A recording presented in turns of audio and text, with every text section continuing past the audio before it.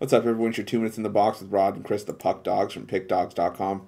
Rod, we're taking a look at this Pittsburgh Penguins Buffalo Sabres NHL matchup going down Friday, December 17th, 2021. And well, knowing historically, could this be a worse spot for the Sabres on the back-to-back on the road?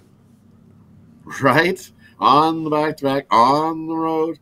And the Penguins are just sitting here all rested waiting for the Sabres to come in. Yeah. And they're like, yeah. These are the games that the Penguins must win. They want to make a run at the playoffs, that's for sure. So I'm going to take the Penguins here on the puck line as I think they take huge advantage of this Buffalo spot and get themselves an easy win in this one. I think they win by 2 or 3. So give me the Penguins puck line.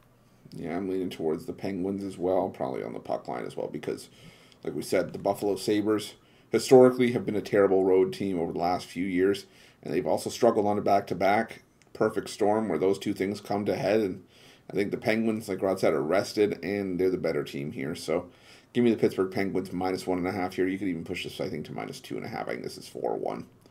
But if you're looking for best bets from Rod, myself, our Puck Dogs package, or any of our other world-class handicappers, check out Pick Dogs Premium.